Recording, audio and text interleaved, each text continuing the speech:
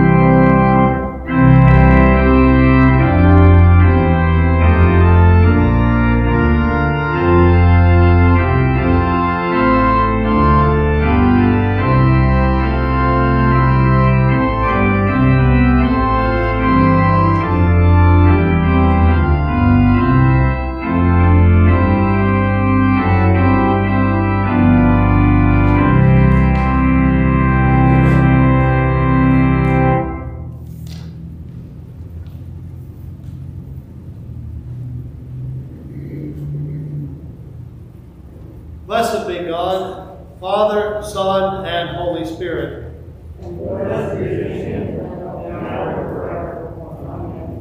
Almighty God, unto whom all hearts are open, all desires known, and from whom no secrets are hid, cleanse the thoughts of our hearts by the inspiration of thy Holy Spirit, that we may perfectly love thee and worthily magnify thy holy name, through Christ our Lord.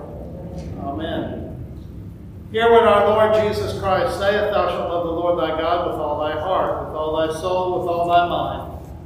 This is the first and great commandment, and the second is like unto it, thou shalt love thy neighbor as thyself. On these two commandments hang all the law and the prophets. Glory be to God on high, and on earth peace, goodwill towards men. We praise thee, we bless thee, we worship thee, we glorify thee, we give thanks to thee for thy great glory. O Lord God, heavenly King, God the Father Almighty, O Lord, the only begotten Son, Jesus Christ, O Lord God, Lamb of God, Son of the Father, that takest away the sins of the world, have mercy upon us. Thou that takest away the sins of the world, receive our prayer. Thou that sittest at the right hand of God the Father, have mercy upon us. For thou only art holy, thou only art the Lord, thou only, O Christ, with the Holy Ghost, art most high in the glory of God the Father. Amen. The Lord be with you. Let us pray.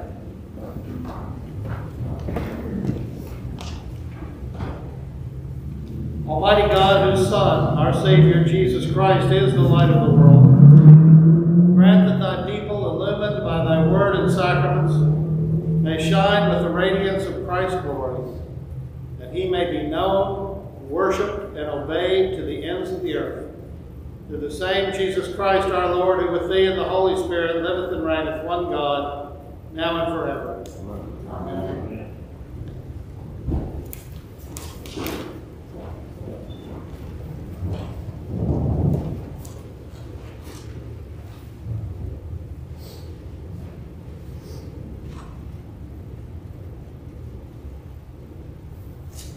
A lesson from the first book of Samuel. Now the boy Samuel was ministering to the Lord under Eli. The word of the Lord was rare in those days. Visions were not widespread. At the time, Eli, whose eyesight had begun to grow dim so that he could not see, was lying down in the room. The lamp of God had not yet gone out, and Samuel was lying down in the temple of the Lord, where the ark of God was. Then the Lord called, Samuel, Samuel. And he said, Here I am, and ran to Eli, and said, Here I am, for you called me. But he said, I did not call. Lie down again. So he went and lay down. The Lord called again, Samuel. Samuel got up and went to Eli and said, Here I am, for you called me. But he said, I did not call, my son. Lie down again. Now Samuel did not yet know the Lord, and the word of the Lord had not yet been revealed to him.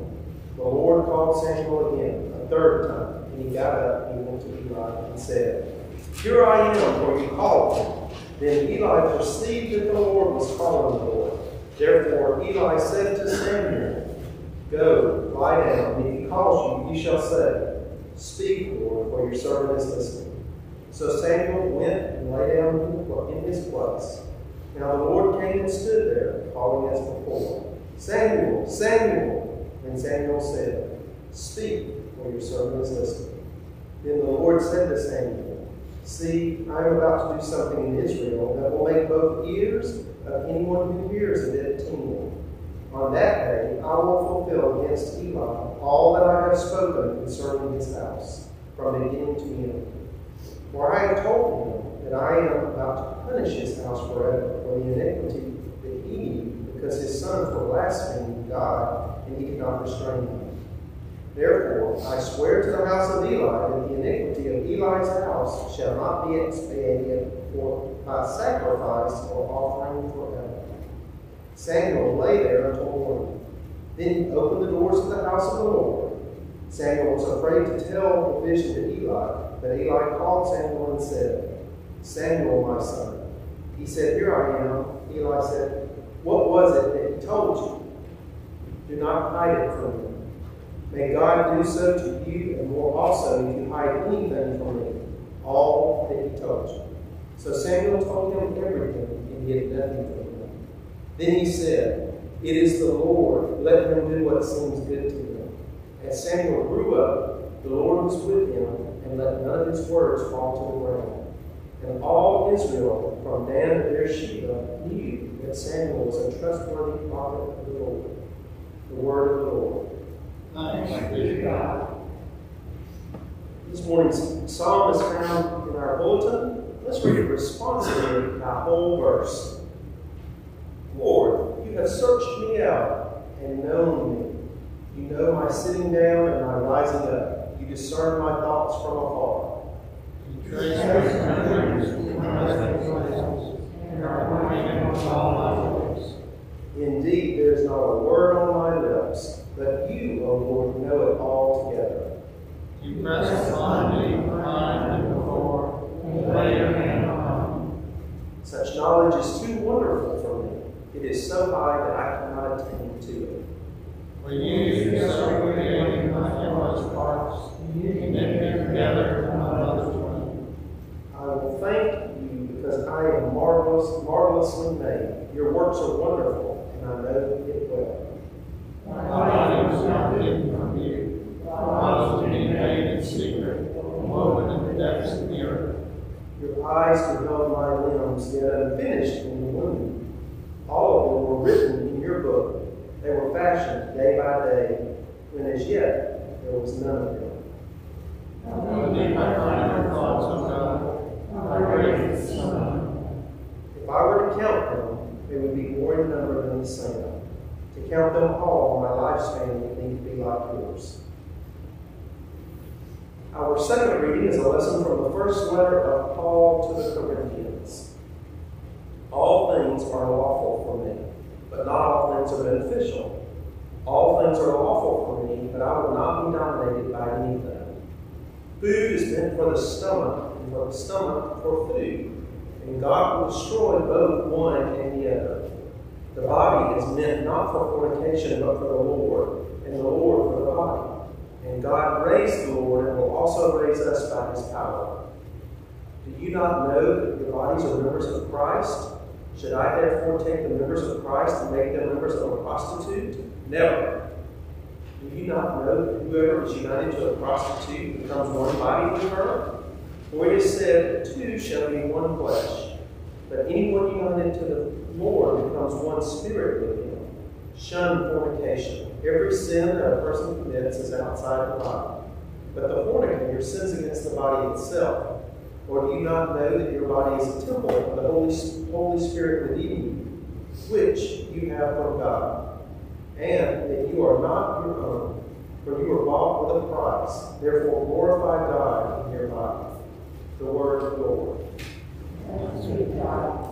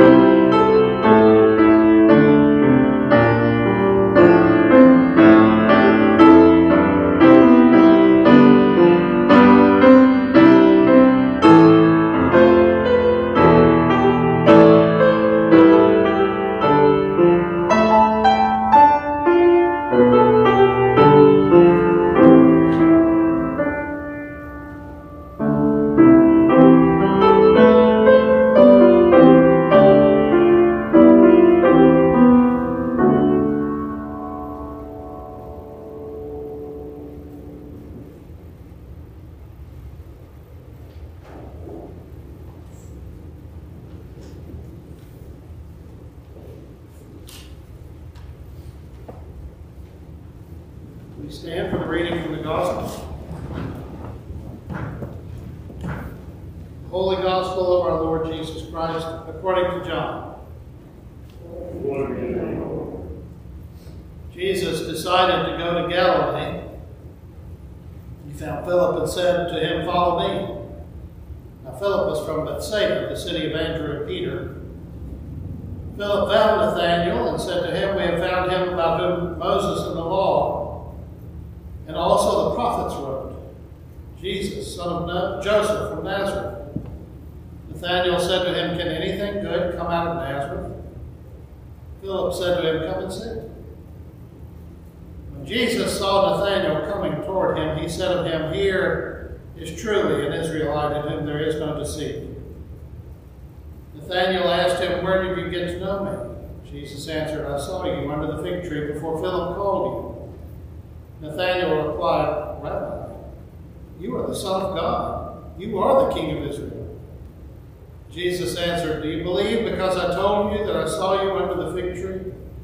You will see greater things than these." And he said to him, "Very truly I tell you, you will see heaven open and the angels of God ascending and descending upon the Son of Man." This is the gospel of the Lord.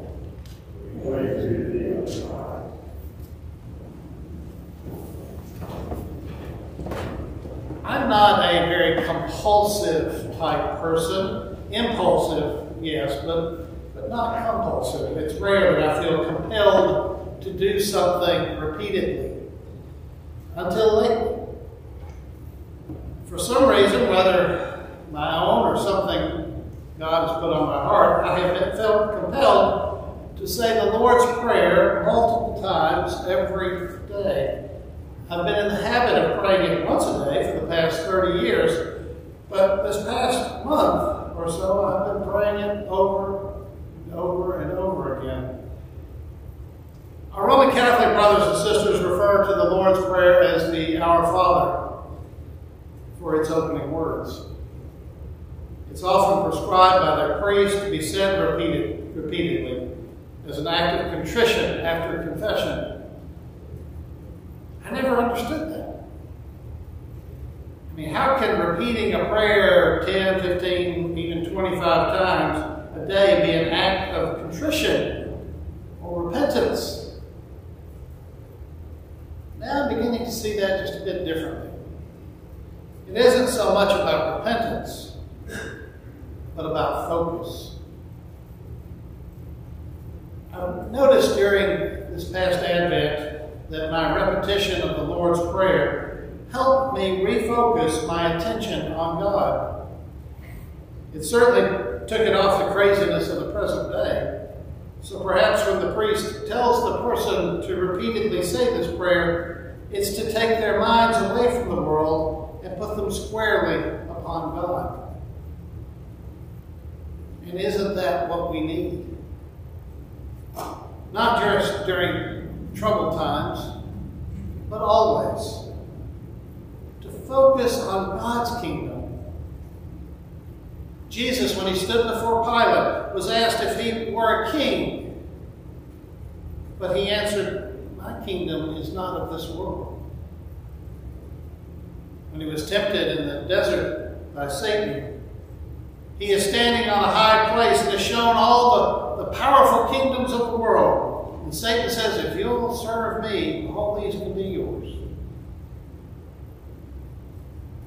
But Jesus refuses. He will serve only God. Now, what does that tell us about the kingdoms of man? That they do not compare to the kingdom of God. That they cannot hold a candle to what Jesus knew that God has in store for us. And what is it we pray in the Lord's Prayer? Thy kingdom come. That's to be our constant prayer. Lord, bring your kingdom to us. Thy kingdom come. Thy will be done on earth as it is in heaven.